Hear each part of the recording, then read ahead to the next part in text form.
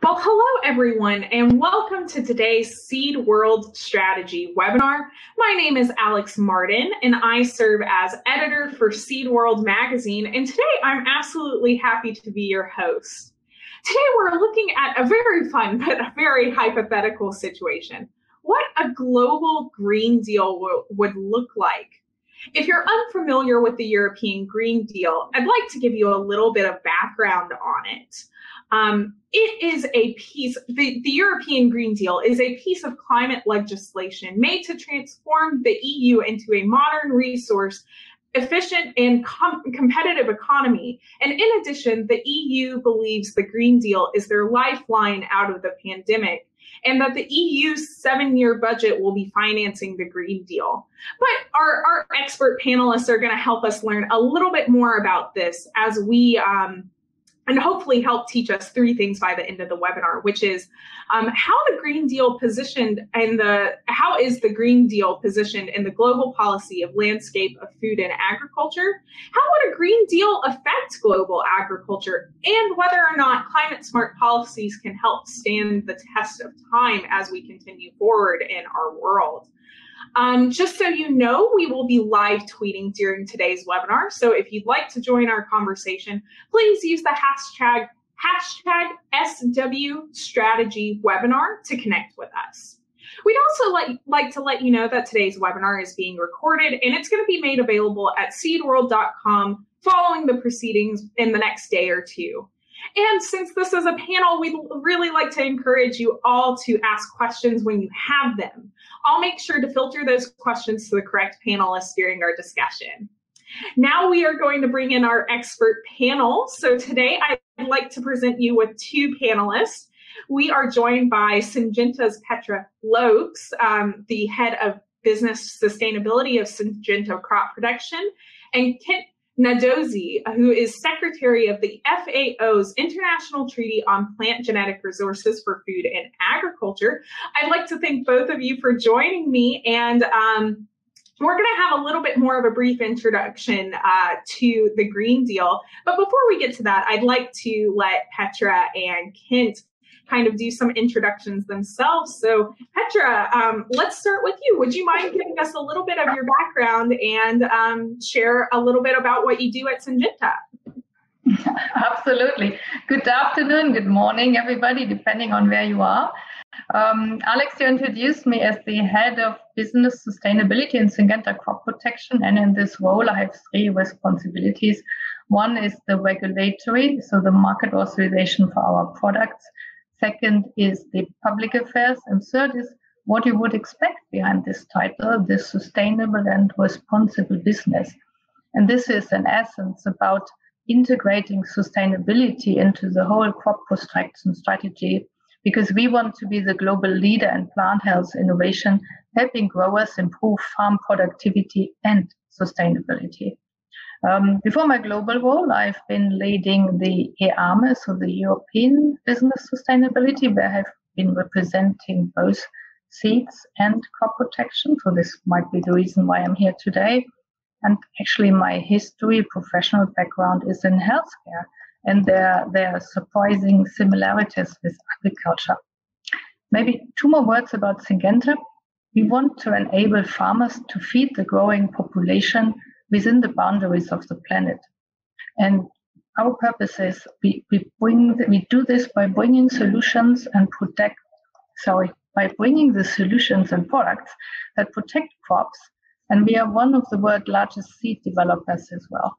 At the heart of our work is the idea of tying together business sustainability and with the profit of the farm, so that we can create value for all stakeholders, the farmers, the employees and the suppliers, food chain partners, and the communities where we work, as well as society at large. So this is a bit about me and about Syngenta. Perfect. Thank you so much, Petra. And Kim, I'd like to throw it over to you. Would you mind introducing yourself and what you do at the FAO as well? Yeah, thank you so much, Alex, for this. My name is Kent Nadozi, as Alex had indicated. I work for FAO, so I head the Secretariat of the International Treaty on Plant Genetic Resources for Food and Agriculture. The main objectives of this international agreement covers the conservation, sustainable use, and having access to genetic resources that we need to breed crops that will address some of the challenges that we are facing today, whether they be environmental or man-made crisis. So we believe that it's through conserving the genetic diversity of crops that we can address those challenges. And we do not conserve them just for the sake of conserving, but conserving for use and ensure that we use them sustainably so that they contribute to food security and sustainable agriculture. So my background is in law. I have a PhD in law from McGill University. My focus had been on the international governance of genetic resources, you can guess, but I've also worked in the environmental sector and environmental related issues throughout my past roles in different institutions and contexts. So thank you very much. Looking forward to the conversation this afternoon. Yes, thank you, Kent, so much. And like I mentioned, I'd like to give you a couple of more numbers before we dive into the questions for Kent and Petra, just a couple of more numbers on how the Green Deal is affecting agriculture in Europe currently. So when we talk about the European Green Deal, there are 3 goals the European Commission set out for this piece of policy. It's no net emissions of greenhouse gases by 2050, economic growth decouples from resource use, and no person and no place left behind. In addition, the Commission believes that this will create fresh air, clean water, healthy soil, and more biodiversity in Europe, as well as healthy and affordable food options. But particularly, if you've heard of the Green Deal, probably the portion that you've heard most about is the farm to fork portion, which most of the actions for agriculture stem from. The proposals are to make the EU's climate, energy, transport, and taxation policies fit for reducing net greenhouse gas emissions by 55% by 2030. Part of that includes reducing the use of pesticides on crops, fruits, and vegetables by 50%. In addition, it wants to reduce nutrient losses by 50% while ensuring no deterioration in soil fertility to eventually reduce fertilizer use by 20% by 2030. And finally, the last number I want to leave you with before we dive in is that Farm to Fork is targeting for at least 25% of EU's agriculture land to be designated under organic farming and increase in organic aquaculture by 2030. So that's a lot going on. Our experts know a lot more about it than I do, but with that, let's go ahead and dive into some questions. And as always, feel free to add on to any other questions, Petra and Ken, if there's one that kind of tickles your fancy. So Ken, I'd like to start with you. We know that the FAO is a specialized agency of the United Nations that leads international efforts to defeat hunger. You have 195 members, 194 countries, and the European Union who works together closely with you worldwide. What commonalities does FAO's mission share with the EU Green Deal? Okay, thank you. Yes, I'm audible now. Okay, indeed. Yes, thank you. Let me start by saying that the Green Deal is one of the most ambitious sustainability enactments in recent times, both in terms of geographical reach, the scope, and the policy scope that it covers. It addresses issues related to health, food security, environmental integrity, as well as climate change. Provides how to boost food production while mitigating climate change and protecting the environment. On the other hand, the goal of FAO as an institution is to achieve food security for all and make sure that people have regular access to enough high quality food to lead active, healthy lives. In this COVID context, I wouldn't call it post-COVID because it was still in the COVID context. The EU Green Deal aims to build our society's resilience to future threats and also to address the current threat that we're under. Food insecurity is one of those threats. Hence, the fundamental role of agriculture, which the EU Green Deal reflects, is in its form, is essentially in its farm to fork strategy that you mentioned earlier. So in this context, if I have to mention or identify one core shared proposition that the EU Green Deal has with FAO, It is one word: sustainability. FAO is committed to paving the way for more sustainable agriculture and food systems, and to delivering healthy food and prosperity for all, while preserving our climate's natural resources. So the question of sustainability is at the core of the Green Deal, and is in fact a core value proposition of EU's Farm to Fork strategy, and as well as the biodiversity strategy, which are components of the EU Green Deal. So in that respect, there are shared values with the FAO, ensuring sustainable agriculture, food security, and environmental integrity. Perfect. Thanks so much, Kent. And Petra, I mean, you get a very different perspective for us today, a business perspective. So I wanted to see if you've experienced any changes since the European Green Deal was enacted, or I should rephrase that. Maybe has Syngenta experienced any changes since the EU enacted the Green Deal? You know, our approach or our strategy is actually not affected by the Green Deal, but it rather confirms what our purpose is, whether it is in our investment in innovation or whether it is in our sustainability plan, which we call Good Growth Plan. So for us, business and sustainability go hand in hand. Or in other words, nowadays, no business can be sustainable without a strong foundation and sustainability. When it comes to the Green Deal, we believe we can change the way farming is done in Europe, with a focus on sustainable and climate-friendly solutions that deliver for farmers, consumers, and industry.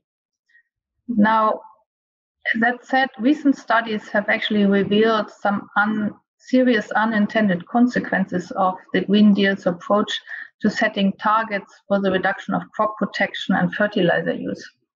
There are various impact assessments available which say that we expect lower yields, higher food prices, unviable incomes for farmer, and fewer opportunities to export produce. These are the conclusions of a recent impact assessment from Wageningen University. We cannot ignore this data, and we certainly cannot trade off good outcome intentions with such problematic consequences. And in Syngenta, we would like to see an approach that doesn't simply set targets or trade off productivity versus environmental goals, but we rather need a comprehensive view of how food systems work, and we need to look at the practical solutions, taking into account realities of food production. For the EU, this means looking at how we can use the Green Deal framework to accelerate innovation and bring sustainable solutions to farmers faster. From an innovator business perspective, speed to market is critical. It currently takes us up to 11 years for any crop protection substance to arrive on the market, and pests and diseases are not waiting. We need to see a broad choice of new chemical, pesticides, biological products available for farmers with a modern, fast-track, risk-based regulatory system. So the Green Deal policy actually, if you look at the business needs to enable efficient pathways to market for the innovations that help achieve both productivity and sustainability. Perfect. Thank you. Thank you so much to both of you. Now, Kent, we know that the EU enacted the Green Deal with biodiversity as one of its focus areas. And biodiversity, as you already mentioned in your introduction, is something you're quite passionate about. So can you tell us more about the FAO's vision of biodiversity and how it relates to the Green Deal as it continues to develop and how you're working with it? Yeah, thank you. The EU 2030 biodiversity strategy does not view biodiversity in isolation from other policy macro objectives. In line with the approach of Sustainable Development Goals of the United Nations, the strategy is intended to produce benefits for both planet and for people. So FAO also follows that same approach. It views biodiversity as vital to improving agricultural and food production for humans while maintaining our planet's resources and ecosystems. So FAO's report on the state of the world's biodiversity for food and agriculture, for instance, show that loss of biodiversity or loss of diversity poses a serious risk to global food security by undermining the resilience of many agricultural systems. So FAO members are convinced that about the importance of biodiversity and maintaining biodiversity. They adopted the FAO strategy on mainstreaming biodiversity across agricultural sectors and are implementing it across their food systems. So we have, in this context, compelling evidence that suggests that more and more action is being taken to safeguard biodiversity and sustainably manage our natural resources. So there is one aspect of the Green Deal and biodiversity I would like to touch upon, and that is the possible synergies between the Green Deal and international biodiversity conventions and agreements. Measures in the biodiversity strategy address the global biodiversity crisis by looking at ambitious as well as concerted action on a global scale, not just within the EU, taking advantage of what already exists and functions as well in terms of multilateral instruments and processes. So, for example, let's say the strategy refers to new global biodiversity framework under the Convention on Biological Diversity that is currently being negotiated and is at the last stages of such a negotiation before the next conference of parties. So the FAO International Plant Treaty that I serve targets the diversity of seeds and other planting material for food production, for food security, as well as sustainable agriculture. So the International Plant Treaty is in harmony with the Convention on Biological Diversity and expect that it will be connected to the new global biodiversity framework. So the EU strategy that deals with biodiversity forming part of the Green Deal does not, as I said at the beginning, look at biodiversity in isolation, but also is linked to both the issues related to climate change, but also food security and sustainable agriculture. Perfect. Thank you so much, Kent. Now, Petra, I think you've kind of already, for my next question, brought up some of the different points of view and feedback some institutions might be giving in response to the Green Deal. But I wanted to ask you, what has been the feedback across the industry of the Green Deal and farm to fork in agriculture? How are farmers feeling about the limitations or possibly even new opportunities with these policies? Thanks, Alex. I think when it comes to farmers, it's really important that it's achievable and that it works for them. And it being achievable meaning the targets need to be realistic and they need to have the tools to achieve the targets, and they need to have a livelihood at the end of the day, because they also need to look at the sustainability of their own operations, right? And currently, we believe that some of the targets being set are not yet aligned with what actually needs to be achieved, which is what I said, both productivity and sustainability. And there's certainly some room for improvement. And an area where we see improvement is actually, let me comment on your previous question, Alex, on the biodiversity. So the European Union is tomorrow also releasing the draft law on biodiversity. And the targets which are in there are actually pretty nicely constructed. They focus on the real objective, which is protecting species, increasing biodiversity on farmland and on farm. And it's a nice set of outcome indicators that it's listed in this regulation, and this will then allow competition of all stakeholders to achieve these targets. And that's much nicer than some process targets like a reduction of fertilizer or crop protection, which is a problem for farmers, for example, because they have no alternative tools available now. The innovation is still slow in the field, and they don't know how actually achieve their productivity targets while not having the tools to actually produce the crops the world needs. Thank you, Petra. I think that's very well said to hear some of that feedback. Shifting a little bit more, I'm glad Petra brought biodiversity back into the mix, because one of the questions I haven't gone into ask you yet, that I think you kind of went into a little bit of detail with already, is just, one of the main focuses with the FAO's International Plant Treaty is a baseline for access and benefit sharing of plant genetic resources for food and agriculture. How would you like to see the treaty fit into the Green Deal, if at all?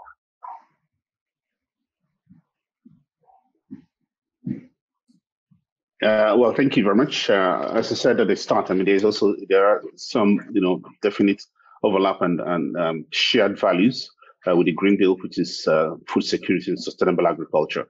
At the same time, the International Plant Treaty is part of the international regime on access and benefit sharing for genetic resources, and is, this process that started with the Convention on Biological Diversity in the mid-90s. So the so-called ABS sectors has its conceptual and practical specificities, within a broader environmental framework, and is undergoing real transformation, especially driven by technological evolution that has changed the ways that genetic resources are used. So essentially, genetic resources are digitalized. They are used as data or with data or from data, and benefit sharing needs also to reflect this reality. In my opinion, it is this transformation if this transformation is successful, ABS under the international treaty can constitute an important contribution to agricultural sector by addressing issues related to equity that is really not directly addressed within the Green Deal as far as it concerns access to genetic resources. So the so-called green economy is a very mission-oriented and result-driven goal, and often equity lags behind in this regard. So disregard for the specific circumstances of developing countries or indigenous peoples or local communities really raises equity concerns in that context. So in a nutshell, I would like to see the International Plant Treaty fit into the Green Deal by equitably addressing global environmental challenges through allocation of economic and socio-cultural advantages arising from the use of plant genetic resources for food and agriculture, as well as in taking into account the needs and the specificities of the different stakeholders, which include farmers, researchers, plant breeders, as well as marketers. So all this without losing its functional relevance in terms of the distribution of seeds and other genetic material, as well as accessibility to plant data worldwide. So there is a need to take into account all the needs and the context of the different stakeholders in the entire value chain of genetic resources use and access to them. Thank you. Great. No, thank you, Kent, for that. Yes. So Petra, going back to, you have mentioned sustainability when talking about the Green Deal. Kent has mentioned sustainability when talking about the Green Deal and FAO. But in your opinion, Petra, agriculture knows sustainability is important and that we need to move to a more sustainable future. But do you think the agriculture industry needs policies like the Green Deal to help regulate and continue towards this more sustainable future that we're all aiming for?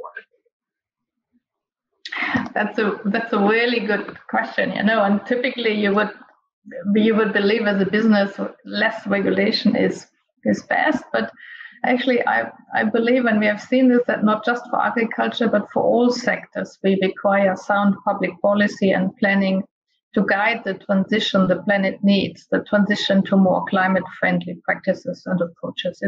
It's not going to happen with the change in incentive, the change in approaches. So all of us, industry, farmers, civil society, and government have major parts to play. And so policies like the Green Deal are meant to orchestrate all of this. in a common direction, because it doesn't work if society expects something different from farmers than the markets expect. Yeah, and it must be practical. So with the food security a major concern and rising prices, it's critical that we take a realistic approach, and the policy needs to safeguard the integrity of Europe's agricultural sector and ensure it remains economically robust and competitive for future generations. So again, we believe that the policies of the Green Deal need to help farmers and growers to adapt, but also ensure that they maintain a good livelihood and produce enough to feed the people. Yes, we absolutely see the need for climate policies, but they need to be framed in a way that looks at how to achieve targets as opposed to just having targets for targets' sake. Perfect. Very, very well said. And actually, Petra, I apologize. I'm going to hit you with another question right now. But Kent, if you would like to jump in on this one, please feel free to as well. But this is my hypothetical question of the day. Do you think that it would be, what do you think the world would look like if there was a globally enacted Green Deal? Do you think that's a feasible endeavor? Or do you think that's something that might hinder, as you said, farmers making a livelihood and feeding farmers across the globe? I think you wanted me to answer first. So, look, it is super to have overarching global aims. You know, as we see this with the global climate targets, the Paris targets, for example, the United Nations Sustainable Development Goals. So there is a lot. We have one planet and we need global targets. That's very clear. But when it comes to specific policies, we would probably prefer regional approaches, where again there's competition on how to reach the objectives. Agriculture very much needs to be considered in the local context. Climate is different, soil is different, and so there are very different challenges farmers face around the world. And so we believe if there was a global Green Deal, it would need to look very different from place to place. Thank you so much. Kent, I'm not sure if you had any other thoughts as well to add on, Kent. Yes, indeed. I wanted to come in there as well, because I think it's also important to have a global framework that would bring it all together. Because at the end of the day, while we have national boundaries, biodiversity and as well as climate crisis knows no boundaries. So invariably, such cross-boundary and international challenges need multilateral approaches to deal with them. So having some form of framework that facilitates international cooperation and collaboration and coordination is quite helpful in this respect. We have the Paris Agreement, for instance, related to climate change, and now there's a negotiation under the Convention on Biological Diversity of the Global Framework on Biodiversity. But the problem with that, as I think Petra pointed out about the agricultural sector, is that when issues relate to agricultural systems, it is not as simple as that. Agricultural systems are very complex.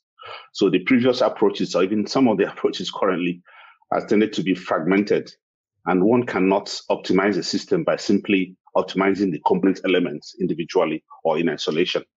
So, which is why having a systems approach, which I think underpins the Green Deal, has a fair chance of truly making a difference, and the kind of difference that we seek, because it tries to involve different sectors, different geographies, different players, different levels of the society, whether it's private sector, farmers, local communities, as well as intergovernmental institutions to do so. So I think in that respect, it's quite useful to have some form of framework or platform for interchanges between government and different stakeholders. Okay, thank you both for those insights.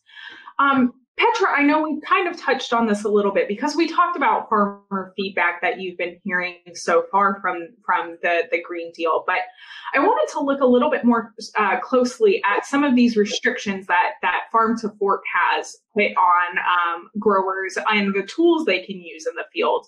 I know things like pesticides and fertilizers have been kind of put under the microscope. Have you seen that impact on any of your customers, or have you seen potentially alternative solutions to these tools being used? Yes, absolutely. So we see impact in Europe, not only from the Green Deal now, but from the increasing demands on authorization of crop protection. And many compounds have been banned in Europe that are still available in other geographies. And so it has become increasingly difficult for farmers in Europe, for example, to grow sugar beets or oilseed rape because some of the tools are missing. Now, what does this mean for us? We look at providing alternatives, right? We are fully committed to leading the advancements in agriculture that allow growing the variety of crops that we need. And one area where we are investing a lot is biopesticides, for example, but also digital technologies or the new breeding techniques to produce better seeds. We want with these solutions help farmers grow the crops most efficiently while mitigating climate change, restoring soil health and increasing biodiversity. When we look at biopesticides, they are a complement to chemical pesticides, sometimes even a replacement, and they will help in the integrated pest management schemes to lower the exposure to chemical pesticides and to lower the residues. And so this is the key thing society wants, and this is what we are for to provide. Thank you so much, Petra. I'm looking at our time, and I think we have enough time for 2 questions, one for each of you. So I'm going to try to keep on that. But if I see an audience question, if anyone in the audience has any questions, feel free to go ahead and ask them, and I'll direct that into my questions as well. But Kent, we've talked a lot about biodiversity and how seed also factors into that, into the idea of the Green Deal. But how can the seed sector contribute to a global Green Deal? What do you think the seed sector needs to do to make climate policies a little bit more feasible from a global aspect? Yeah, thank you very much. That's a very great question. So in a global Green Deal, I would say food production systems are to reduce the negative impacts on biodiversity and climate change. They must become more resilient to the current and to future impacts of climate change, learning from good practices to promote transformative adaptation policies, plans, and actions. So the unavoidable consequence for agriculture is that food production is no longer exclusively the goal of the agriculture sector. And since seeds are the building blocks for the diversification of food systems, the challenge for the sector comes with this diversification of policy objectives. So you have issues of nutrition, equity, as I mentioned before, cultural values, agro-biodiversity, climate resilience, climate mitigation are all policy objectives that are associated to the agriculture sector, and thus the seed sector as by natural extension. So, however, reconciling these different objectives remains a challenge, no doubt. So I think notably in seed and crop diversity sector, I think where the classical division, become, especially between, say, for instance, the formal and informal seed systems still predicates some of the policy discussions that we have, where some of the binary visions, formal versus informal, one is, system is one that, but we have others as well, such as the traditional farmers versus, say, industrial breeders, gene banks versus in-situ conservation. All this binary, dichotomy somewhat undermine the generation of the plurality of solutions that instead of neglecting, that take diverse seed systems as a basis to respond to the diversity of challenges of the food production systems. So in this context, I think one of the research that I think CIRAD carried out in France, quite recently, shows that a holistic, pluralistic approach to seed and crop diversity systems is needed to organize the coexistence of the different food production systems in order to enhance the participation of different communities of actors, which manage crop diversity differently, but in a very complementary manner. So it is only by really embracing this plurality and coexistence that the seed sector can truly be part of a global Green Deal. Thank you. Perfect. No, thank you, Kent. I think that was very well said as well. And Petra, I'm going to leave the last question up to you. And it's kind of, it's similar to Kent, but it's kind of the opposite of his. I'd like to ask you, what would be your advice to policymakers and regulatory bodies as they continue thinking of climate-driven policies like the Green Deal in the future? What would you want them to know from the business side of things? I think climate policies can be a great tool to encourage innovation, because I believe we need innovation and technology to achieve our climate and biodiversity objectives. And like you, Kent, I see this going hand in hand. And if you get this right, this is a unique chance to accelerate the introduction of new approaches in how farmers will grow our food. And so, for example, as we haven't talked about seeds so much in Syngenta context here, in Syngenta we are looking into new genomic techniques and the opportunities they bring for environmental and productivity benefits. So we are looking how can we breed seeds that are drought resistant, that use less fertilizer, that are resistant against certain pests that come with climate change into more regions. So these are all questions which are out there where we want to contribute. And climate policies, if they get it right, can really accelerate and bring the incentives for innovation through returns and market access that is being allowed in a way that we can help farmers achieve the objectives the society and the planet wants. So that's my plea. Consider climate policies as innovation enablers. I think that's very well said as well, Petra. I am glad to hear it sounds like everyone is on the same page, and that both governing bodies and businesses are working together to try to make this sustainable future for agriculture feasible for the future. But that is unfortunately all the time we have today for questions. I'd like to give our speakers one last big thank you, Petra and Kent. Thank you again for participating. And for everyone in our audience watching at home, I really hope you found some of this information of value. And if you missed any part of this recording at all, please know that, again, a recording of this webinar is going to be made available later this week at seedworld.com. And we'll have an article going with this webinar as well that you should watch out for too.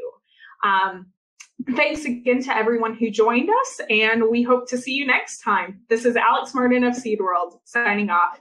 Bye-bye, everyone.